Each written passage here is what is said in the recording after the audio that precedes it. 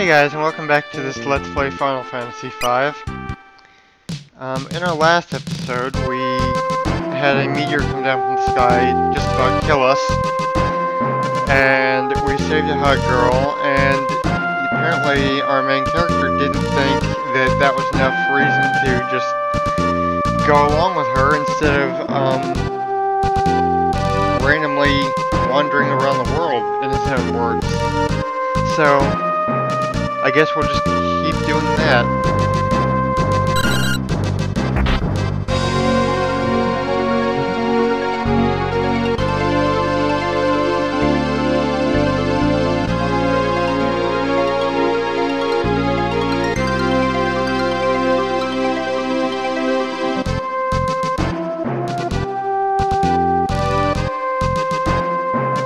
I find it interesting that you can get that much out of a look.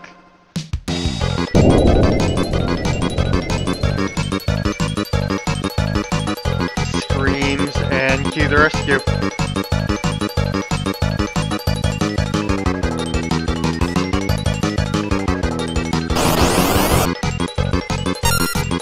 Okay, so I've tried to record this actually once before and it didn't go too well because of hard drive space. Turns out I'd left fraps on. So let's see if we can do a little bit better this time. 20 gil, 6 EXP, and we gained a level there. So Bartz is now level 2.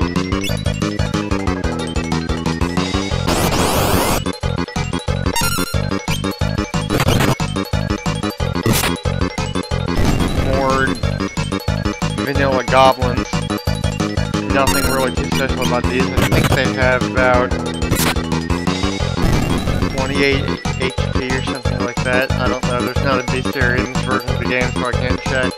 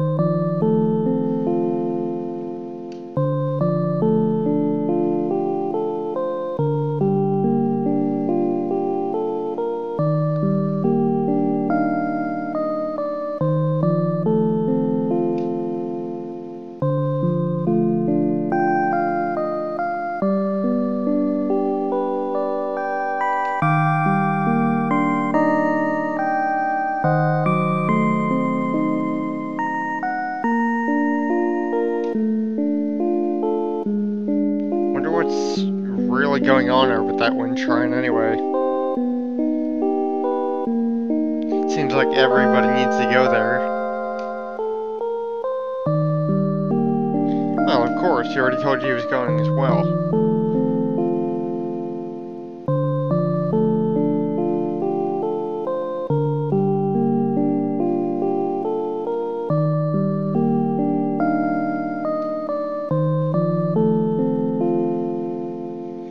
Fair enough.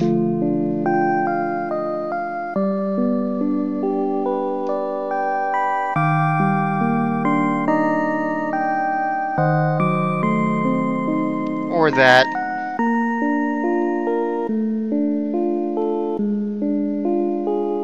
Yep.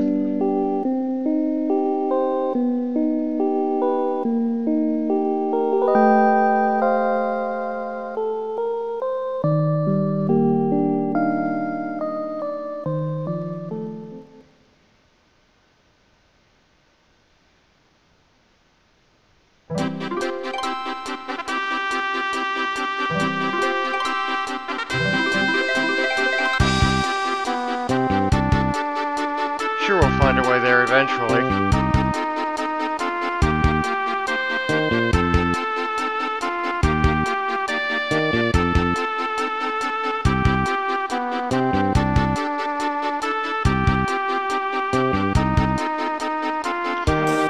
And with that, Lenna and Galuf join our party at level 1. As of right now, the characters are very similar.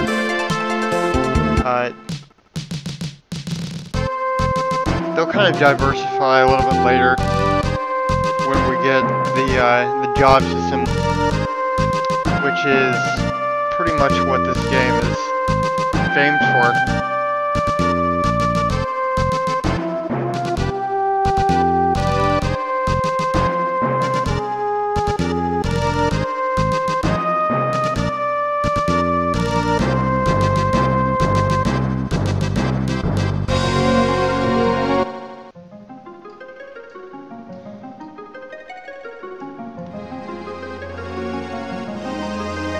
Okay, so here we have our first dungeon and our first random battle. The way I'm going to end up working these is I'm definitely going to show the first time an enemy comes up in a random battle, but after that, if it's just repeats, I'm going to cut it all out, because I don't think I'd want it. Especially when these are very vanilla enemies.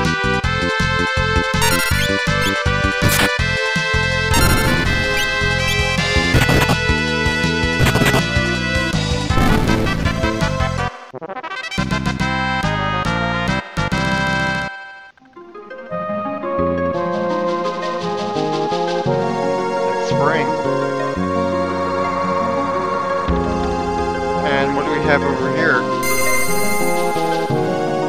It says Spring of Recovery. HP and MP restored and status recovered. This makes for a pretty good grinding spot earlier in the game if you're into that. I'm going to be doing a little bit of grinding in this game, but not too much.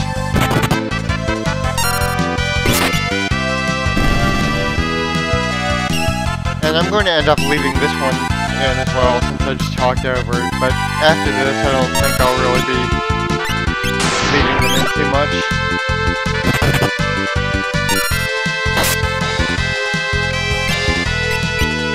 It's going to be a hard habit to break. Okay, we'll see what we can do.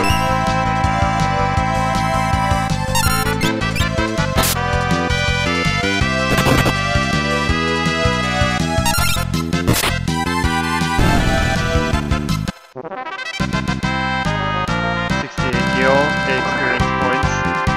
Bartz gained a level, Lenna gained a level, and Galuf gained a level. So now we have Bartz at level 3, and Lenna and Galuf at level 2. Let's continue on here to this next room.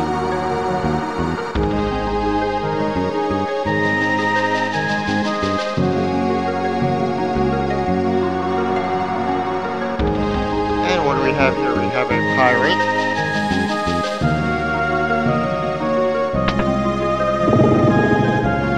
And you just push a button to open a secret passage.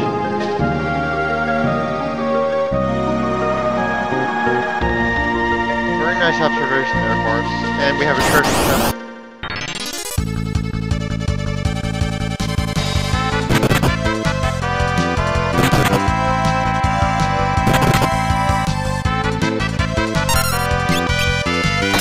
Actually, you know what? I'm going to leave this in here too, because we have a new enemy. He's Stroper. And this is also our first back attack. What the back attacks do is they switch your rows up, so your front row will be in your back row, and your back row will be in your front row.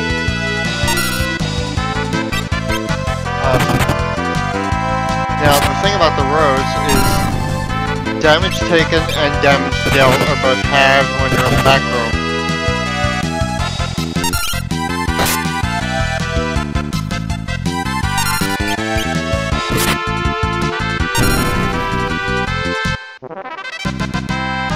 So it's better to put mages back there.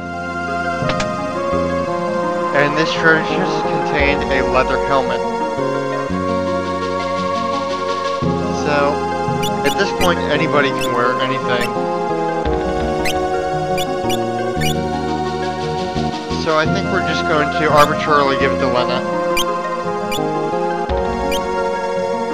Just because, no real reason. We'll get gear for everybody soon enough anyway, so it doesn't really matter too much.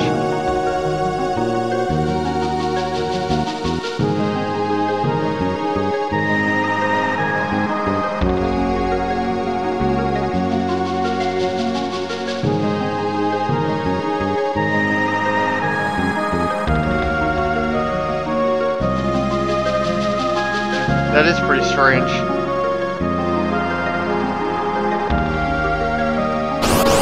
Alright, so in that last random battle, Lenna and Galuf gained another level. They are now caught up with Bartz at level 3.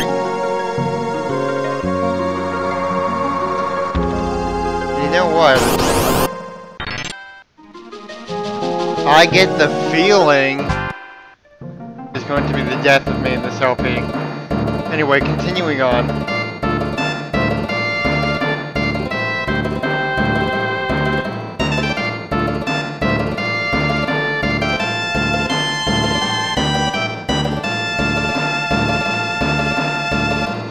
Gee, whatever gave you that idea?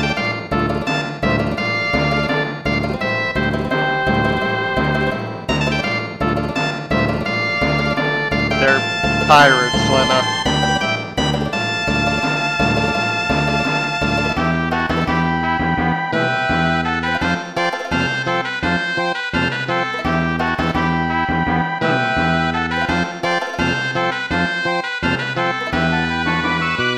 Daring or more stupid?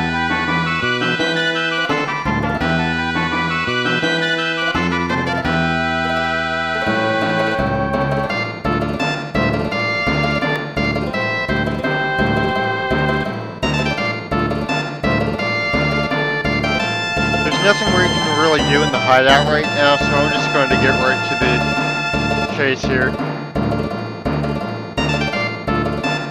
And take the boat.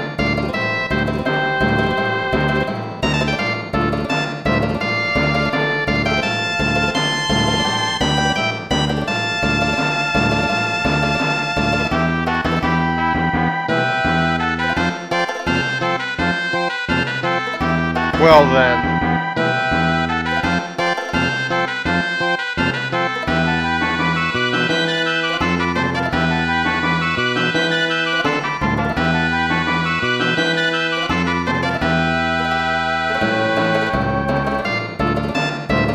What, no over-exaggerated pirate accents?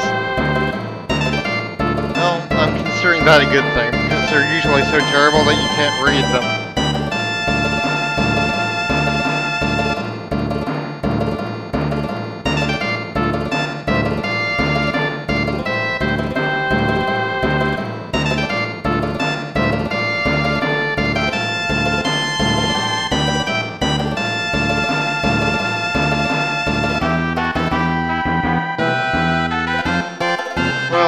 I'm kind of glossing over the fact that Lenna's the Princess of Tycoon because we knew it ever since, well, the opening cutscene.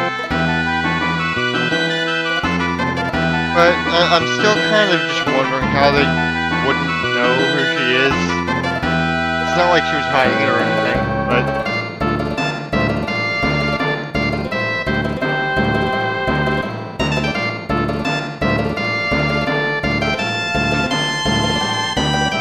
Mysterious pendant.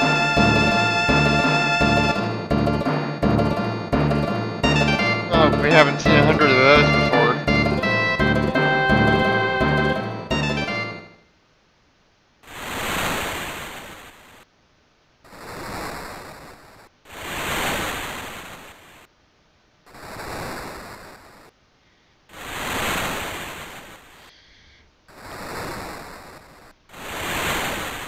I think you did.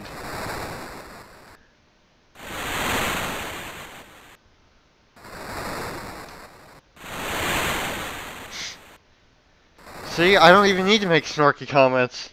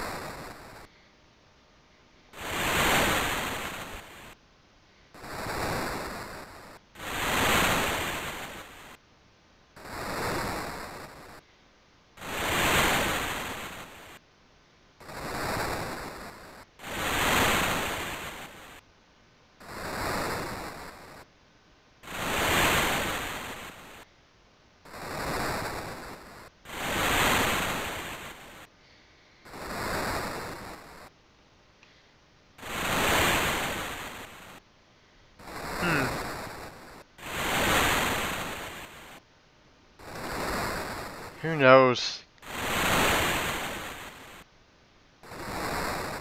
Could be another JRPG plot for some foreshadowing. Nah.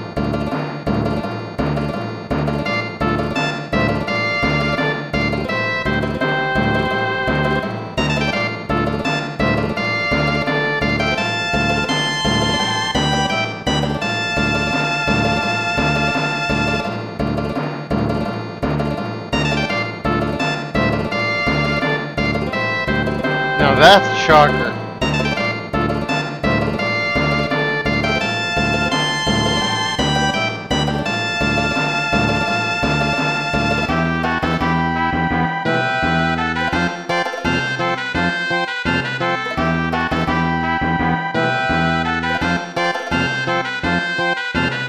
Guess so.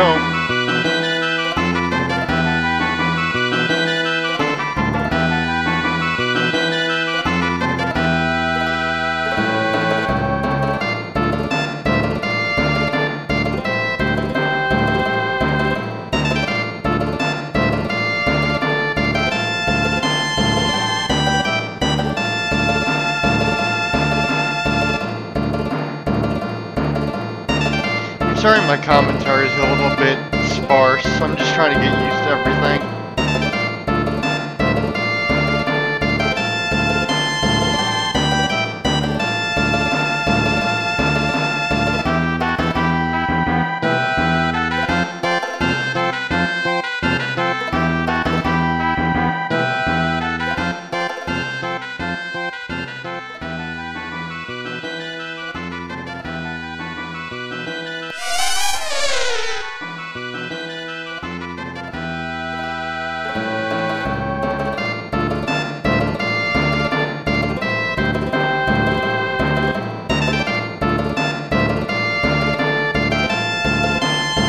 Alright, not the craziest thing I've ever heard.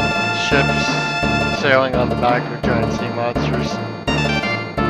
But I guess when there's no wind, you gotta do what you gotta do.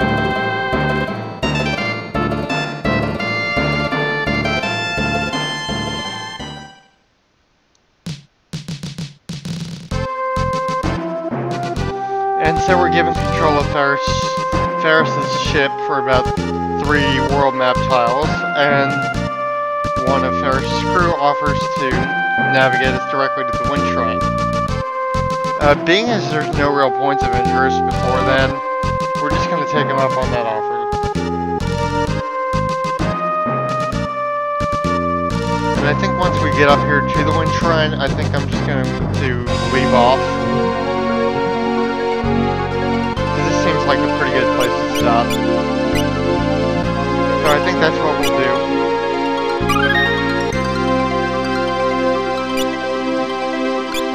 And I will see you guys next time. Take care and bye-bye.